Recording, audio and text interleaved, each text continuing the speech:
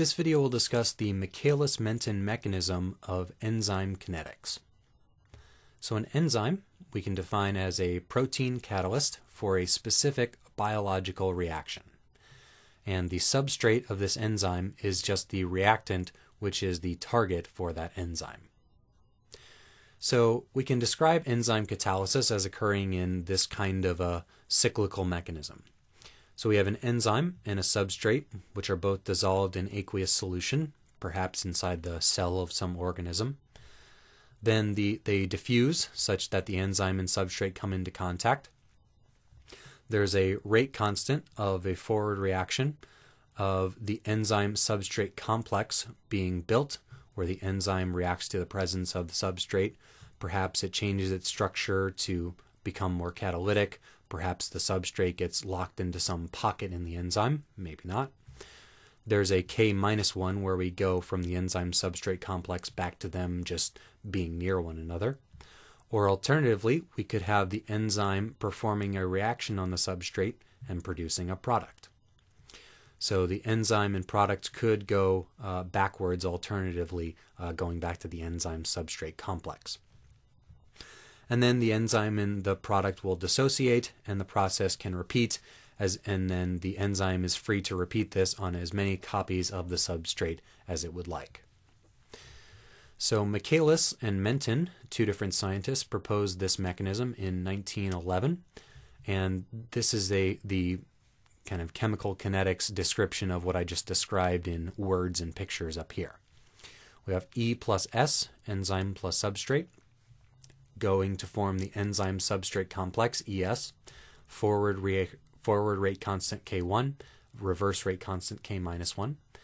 And then the enzyme-substrate complex reacts to form the enzyme plus a product, forward rate constant of K2, and reverse rate constant of K-2. Okay, so let's describe some rates of change of the various species in this chemical reaction. So minus ds dt. S is a reactant, so it gets consumed. So we're describing the rate at which it gets consumed here. So it can get consumed by K1, which depends on the concentration of E and S. It can also get produced again by K-1, so K-1 times concentration of ES. These all being elementary reactions, the rate law and order is implied by the stoichiometry of the reaction. So for the enzyme-substrate complex, minus DES dt is equal to, well, these are the ways in which we can consume ES. Well, K2 and K-1 both get rid of ES and both depend on ES, so K2 plus K-1 times concentration of ES. We can produce ES by K1 and K-2, so K1 depends on E times S, and K-2 depending on E times P. Via the steady state approximation, we can say that this rate of change of this intermediate is equal to 0, and we can use this to solve for the concentration of the enzyme-substrate complex. And then finally our product, the rate at which we produce our product, the change in the concentration of the product over time, is equal to, well, we can produce the product by K2 times ES, and we can consume the product by K-2 times E times P. All right, so additionally, we can use the simplification that the concentration of the enzyme is equal to the initial concentration of the enzyme minus the concentration of the enzyme-substrate complex. So our enzyme at any given point in time is either a free enzyme or it's an enzyme in the enzyme-substrate complex. Either way, initially we start off with no enzyme-substrate complex and all of it as enzyme, free enzyme. But our total enzyme concentration is limited to that which is free plus that which is in the complex. Okay, so through the steady state approximation, I'm solving here the enzyme-substrate concentration equals just an algebraic rearrangement of this plus substitution for E equals E0 minus ES.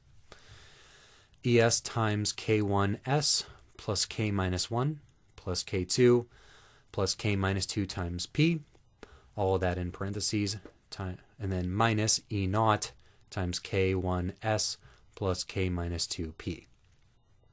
So now I can move this entire term to the other side and divide everything by this term, and what I'll get is that my concentration of the enzyme-substrate complex is equal to K1S times K2P over K1S plus K minus 2P plus K minus 1 plus K2, all of this times the initial concentration of the enzyme. All right, so our reaction rate as a function of time, which we could describe as the consumption of the substrate, so minus ds dt, is equal to, well, we have our effective rate constant there, so we have K1, K2, S minus K minus 1, K minus 2P over K1S plus K minus 2P plus K minus 1 plus K2 times E naught. So that is all from this expression here. We have substitution for E being E naught minus ES and ES being this value. So substituting in those three equations, we get this result for the reaction of velocity or reaction rate. Additionally, as time equals 0, the concentration of the substrate equals the initial concentration of the substrate, and the concentration of the product will say equals 0. So these terms with P all go away, and then what we're left with is the initial reaction rate equals K1 Ks times S naught times E naught over K1 times S naught plus K minus 1 plus K2. So now we can define some extra quantities to make this a simplified final result. We're going to define a quantity called the Michaelis Constant Km, which is K2 plus K minus 1 over K1. And we're going to define a quantity called Vmax, which is equal to K2 times E naught. So if you chug through all the algebra there, you can arrive at this final arrangement of a reaction rate. So the initial reaction rate of our enzyme producing product from the substrate is equal to Vmax times S naught over Km plus S naught. So let's analyze what this equation implies about the mechanics of this particular process. So Vmax is the rate when the enzyme is saturated. Vmax is the maximum rate of this reaction. So Vmax is whenever the concentration of the substrate is much, much greater than the Michaelis constant, the V naught equals Vmax. So if S naught is much, much greater than Km, then S naught plus Km is S naught, and Vmax S naught over S naught, the S naughts cancel, and V naught equals Vmax. So when there's a ton of substrate lying around, every enzyme that's available is working. So we can't work any faster than all of the enzymes available working will do. So at very high concentration of substrate, the reaction is 0th order in the substrate because all of the enzyme is busy. Alternatively, we have the case where the concentration of substrate is much, much less than the Michaelis constant. So in that case, we have Vmax times S naught over Km plus S naught is approximately equal to Km. And so in that case, the initial rate is Vmax over Km times S naught, and the reaction is completely first order in the substrate.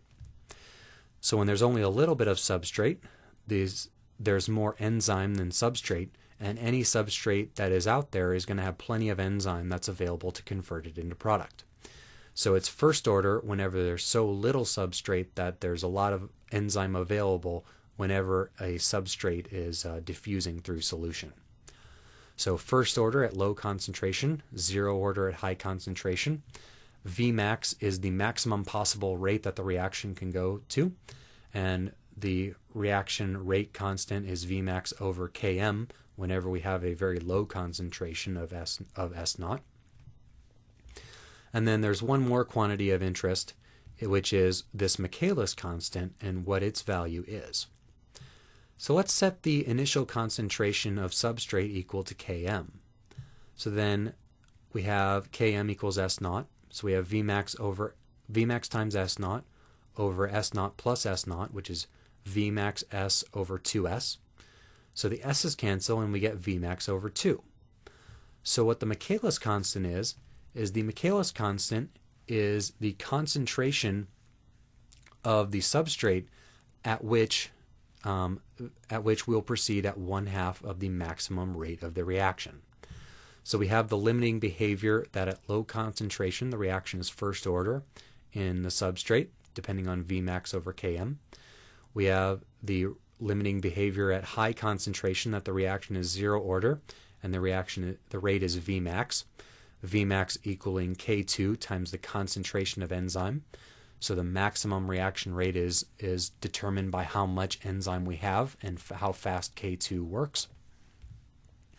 And then in the middle there, we have the Michaelis constant, which is the concentration of the enzyme, which makes this reaction proceed at 1/2 of its maximum theoretical velocity. And then the last point of note before we go is that this K2, which shows up in Vmax, K2 is what is called the turnover number. K2 controls what Vmax is per unit of enzyme. So it determines how many units of substrate one enzyme can turn over per unit of time under its maximum possible saturation. So K2 being the turnover number is in units of per second. So typically it's on the order of 1 to 10 to the 7th, where if you get an enzyme that's fast enough, it's purely diffusion limited, and you can produce millions, tens of millions, or hundreds of millions of products per second per enzyme, and it's just limited by how fast the substrate can diffuse over to it. Many enzymes are much slower than that, but there are many enzymes which have a turnover number which is approaching kind of 10 to the 9, where it's just turning over product as fast as the substrate can diffuse and form this enzyme-substrate complex.